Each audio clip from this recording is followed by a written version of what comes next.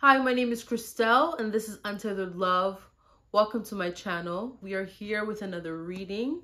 Before we get started, if you'd like a personal reading, whether that be tarot, astrology, or a mixture of the two, links for that are below. I've shuffled the cards, laid them out, so we're going to dive right in immediately. At the center of the read, we have the Eight of Cups, which is incredibly fitting given that we are just leaving the full moon in Aquarius. The moon is now reducing in size and the release is happening. Over the next 2 weeks, we will have this sort of release of energy. And when I look at this, what stood out to me was the red cloak and red boots. And for me, that signifies, when I do these things, I often think from an astrological perspective. That is like my language. I think of the North Node in Aries. And the North Node, if you don't know the mythology, it is a dragon that has been cut in half, Rahu and Ketu. So the North Node, Rahu, is the head of the dragon. So it's this head, mouth, very like mental, obsessive energy without a stomach. So it's like this bottomless pit.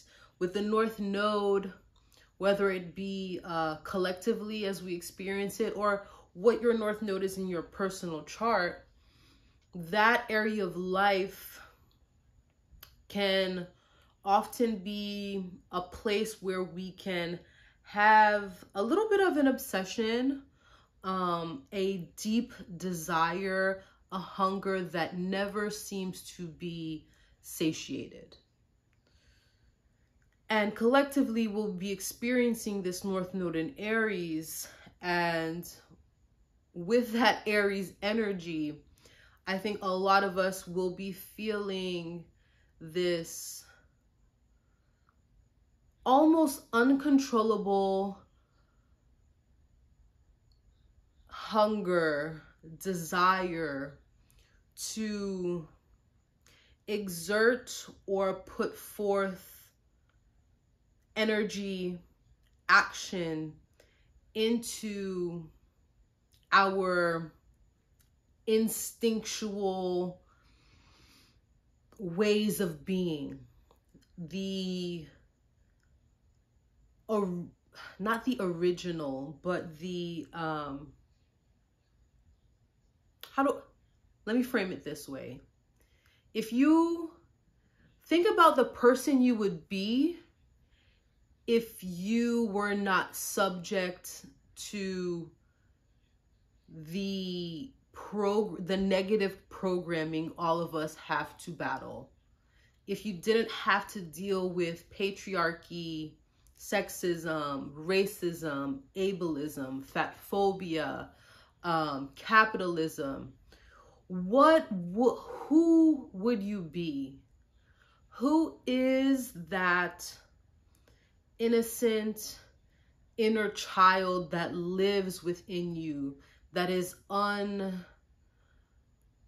not tarnished by these external conditions? That is what Aries is the first sign. It is the baby of the zodiac. And babies are purely acting on instinct. And there is going to be a desire to get back to the place of where you can operate from instinct, from your gut, from your heart, and move in a way that is not determined by what everything has been telling you is the proper way, the normal way, the acceptable way, acceptable desires, acceptable careers, acceptable partners, acceptable self-expression. This is why if you spend any time, I don't even think you have to be necessarily online, but if you are interacting with our society at this time, you cannot escape the conversations about racism, about sexism, about transphobia, homophobia. You can't escape those things, because now more than ever, the divine planet Earth is looking for us to come back to who we really are, to come back to the truest expression of ourselves, to come back to the mission, the reason we came here, to be the keepers of the earth, to honor the earth, to honor the oceans, to honor one another, to look at each person that you encounter every day as a brother or sister, to honor yourself and love yourself and move in accordance to the frequency of what it means to be the individual, unique expression that is you.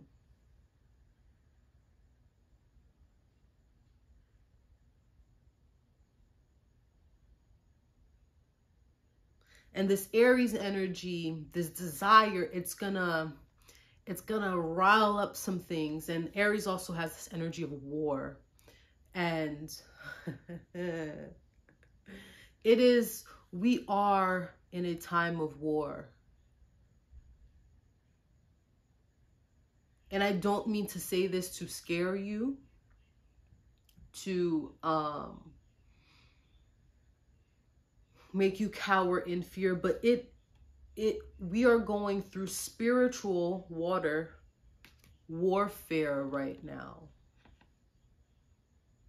And oftentimes when people hear that, we're thinking, a lot of us have a lot of religious, superstitious indoctrination, where we think there's this boogeyman or Lucifer or Satan or demons that are attacking us, when the Lucifer, the demons, the Satan is the programming, is the thought forms, the belief systems that would have you believe that you are not enough, that you are too much, that you are unworthy, that others are unworthy, that you are better than others, that this planet is not worth respecting, that money will be the root of your happiness by any means necessary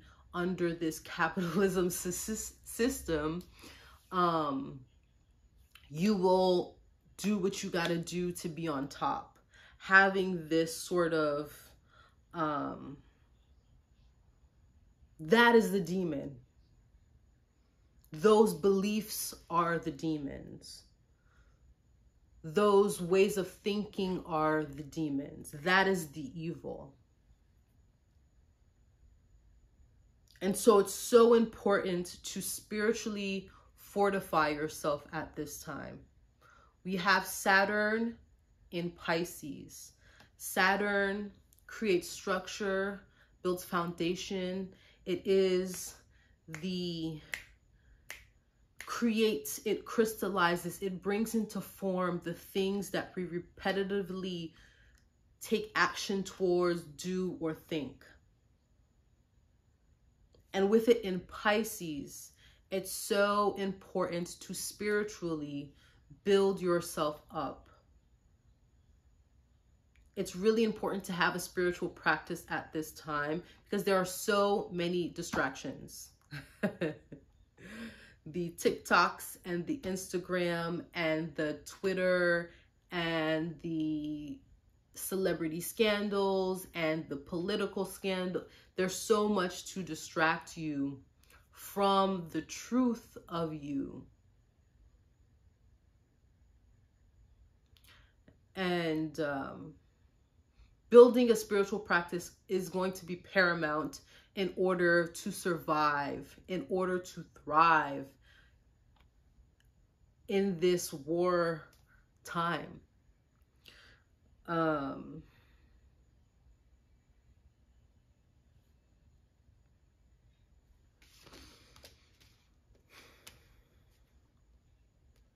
This Eight of Cups was grounded with the Death card, the Ace of Swords, and the Three of Swords.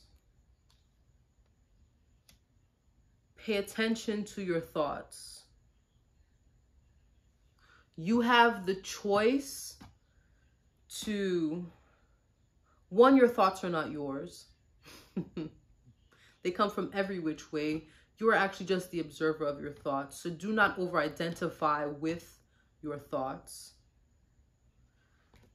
The one and the three, Four of Swords. There's a need in harnessing this spiritual fortitude. You can create order of your thoughts. You can have a certain level of rest on the mental level. Think of Four of Swords. You can have clarity on whatever you are going through. You can have discernment on whatever you see. And it all comes down to having that spiritual fortitude. I will say you are not the same person you were. Even 3 months ago, you're not that same person. You're thinking in different ways. And in garnering these new ways of thinking, new ways of perceiving, obtaining, kind of seeing things from the 360, having an objective overview of things.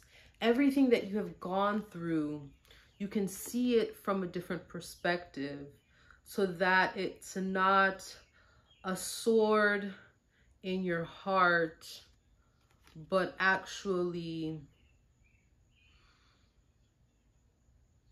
a lesson worth its weight in gold.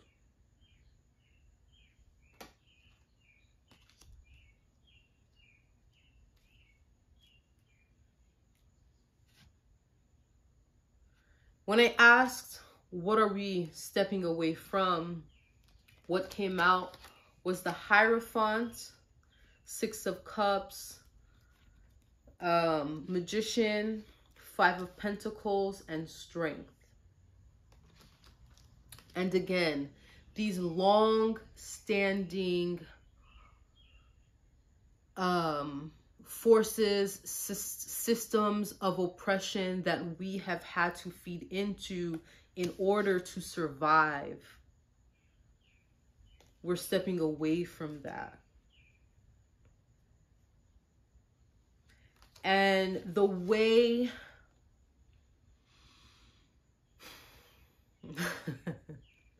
coming into human form, into this existence, onto planet Earth is a trauma within and of itself. And under these systems, these foundations, all of us have dealt with some level of oppression, of trauma, of just fucked up experiences that leave us feeling emotionally, mentally, physically, financially crippled.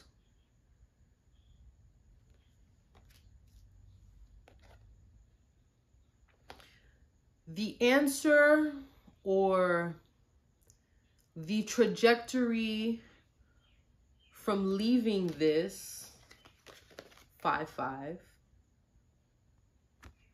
from leaving this conflicting way of being, this conflicting frequency that is not in alignment with what is the truth of us, of you, of me, is not to go the direct opposite direction.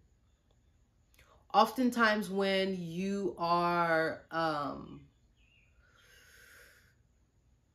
targeted or harmed by another, sometimes our natural reaction is to do the exact, either to perpetuate the same thing that that person or that system perpetuates, or to go off the far end and do the opposite. And the reason why I say this is because if you look, the Hierophant is pointing up and the Magician is pointing down.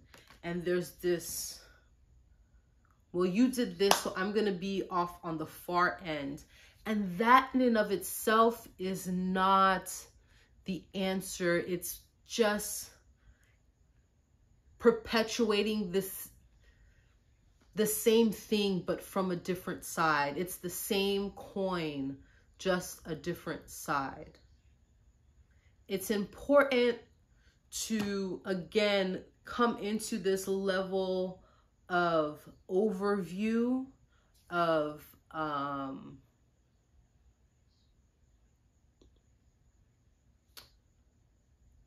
have this 360 view of whatever you have been through, whatever experiences you've had to endure or come through. And in doing that, you won't do the exact opposite or necessarily perpetuate what you had to experience, but you're going to be able to make kind of like a 90-degree. You're going to do something completely different. It is an innovation. Think of Aquarius.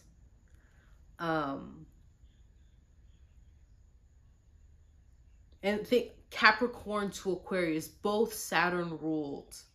And it's not Cancer. We don't want to tap into Cancer energy.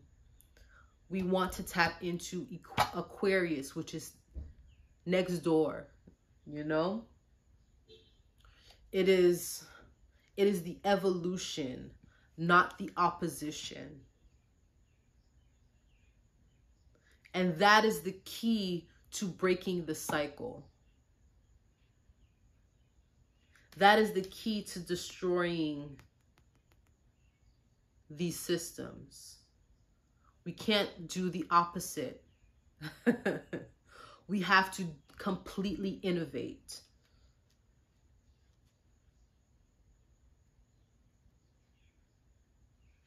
And when I asked, what are we stepping into? A whole bunch of cards popped out. We've got the Two of Swords, Seven of Cups, Lovers, Nine of Cups, Nine of Wands, Knight of Cups, Ten of Pentacles. We got options, baby. We've got options and we have choices to make.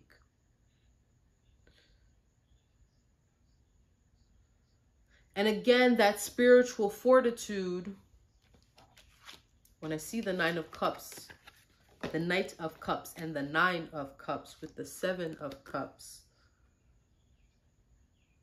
maintaining your spiritual practice, maintaining your spiritual fortitude, maintaining your faith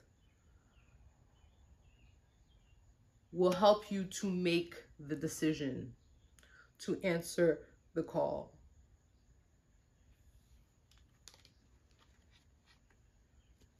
To know what's worth defending.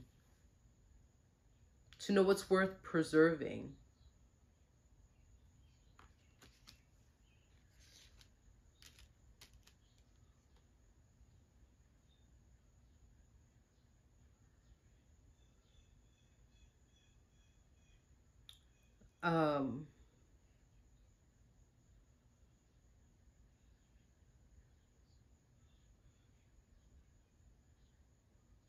And there's so much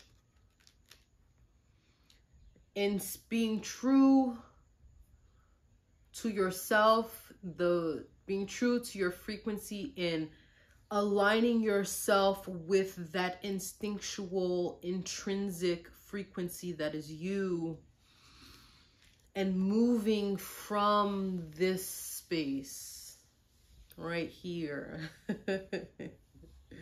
moving from there, you arrive to the full understanding of your value, of your worth, of how important you specifically are to the frequency of the collective.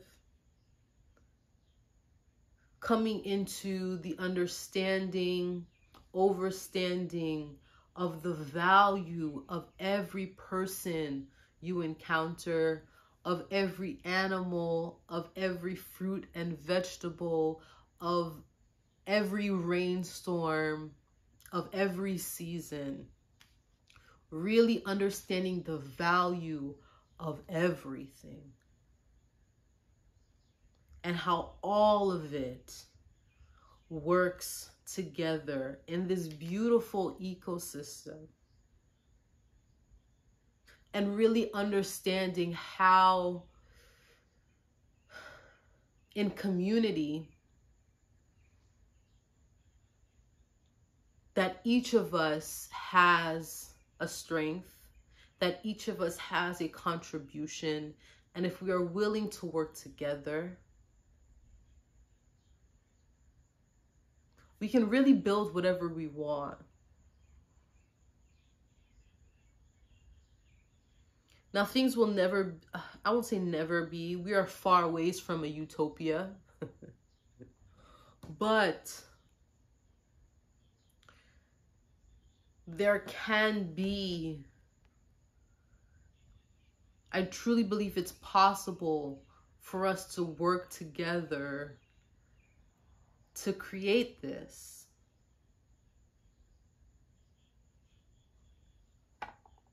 This isn't created by one person. The individualism is rampant in our society, and I am a perpetuator and victim of it as well. This does not happen alone. It happens in community. And so recognize your value, but also the value of others.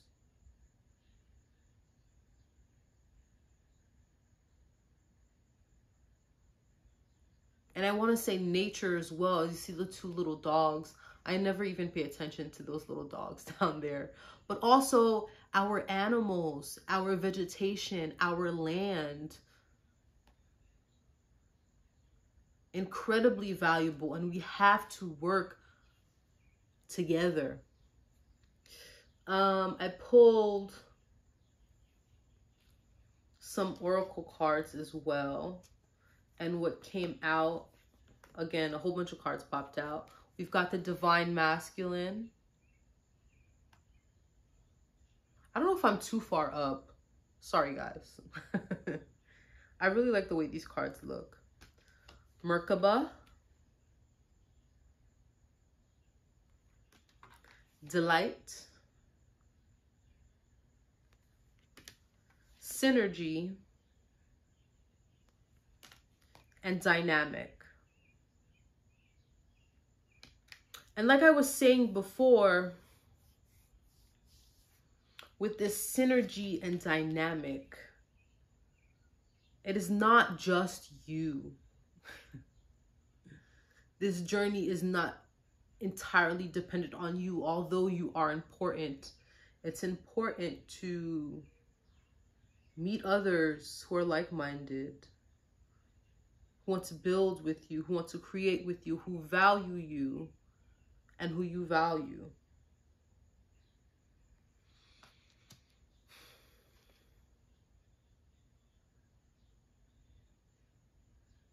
I will also say we, as a society, we live under a patriarchy.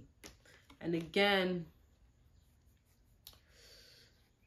it's not this divine masculine energy. There's like a healing of the divine masculine that is happening, particularly with the North Node and Chiron working together in Aries, a masculine sign, the first masculine energy of the zodiac. There is a deep root, because again, Aries, red, that root chakra. There is a deep rooted healing that is happening with the divine masculine. Whether you, and it doesn't matter if you do identify as a masculine person or not, we all carry this energy within us. Check your divine masculine. Put it into check. And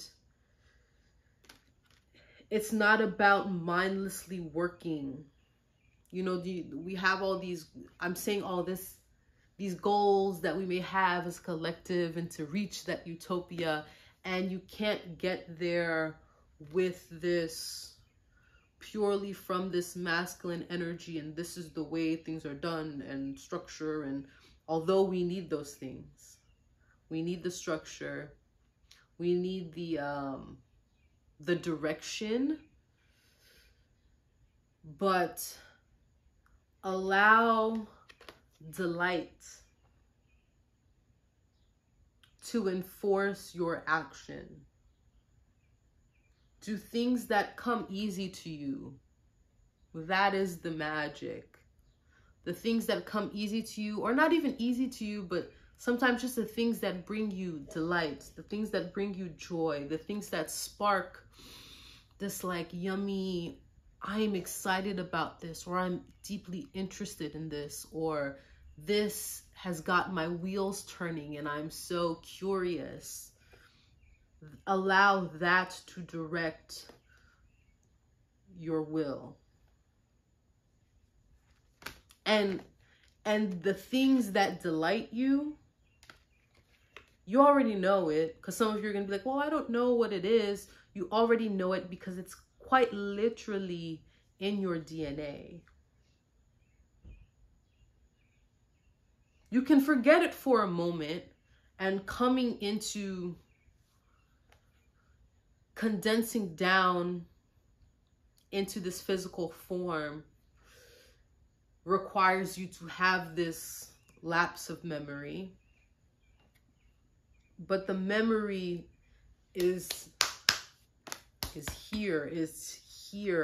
The memory is here. And so when you get into the action of delight, into the expression of delight, you will physically feel good. And even if it is painful or difficult, it's gonna feel like that yummy pain. I don't know how many of you, you know, if any of you work out or do any sort of physical fitness or play sports, there is, although sometimes, I know for me, if I'm working out and like I'm really working the muscles and I am in pain, but it's like this good pain. And sometimes you get to that point where it actually feels good in your muscles. And yeah, that's what it's gonna feel like. It'll be difficult, but it'll feel good. I don't want this, I feel like I say this every video, I don't want this to get too long. So I'm gonna wrap it up here. Let me just pull, okay, one more card.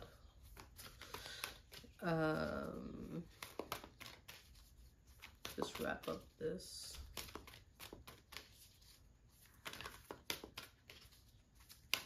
This video is already longer. I wanted these to be like 20 minutes max.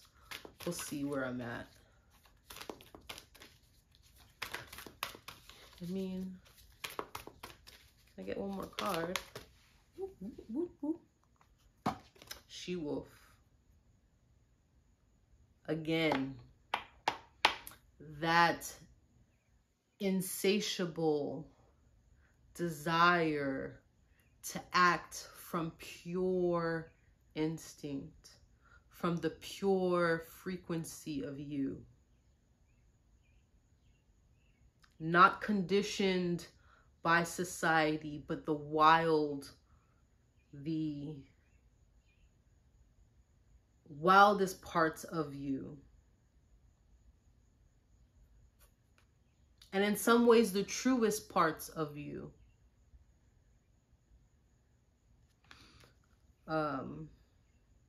Okay. That is all. I hope this was enlightening, enjoyable. Yeah, all of the good things. Again, if you'd like a personal reading with me, links are below. Have a beautiful day, and I hope to see you guys very soon. Bye-bye.